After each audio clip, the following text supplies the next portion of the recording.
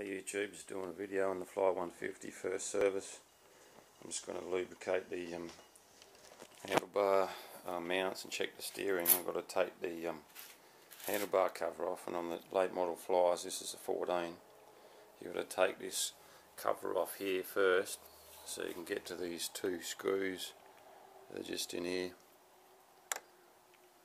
and then you can, otherwise you'll be busting it trying to get the handlebar cover off. I've already taken off the middle section, that's pretty easy. You just pop the badge off, and there's a screw under here that you take out and you slide it up. But I had noticed that no other people have got a video on that.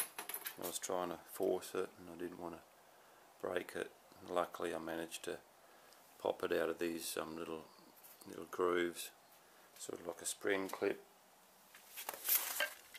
on each section, as you can see, so it just sort of pulls up and out, otherwise you're going to break something. So good luck with it. Thanks for watching.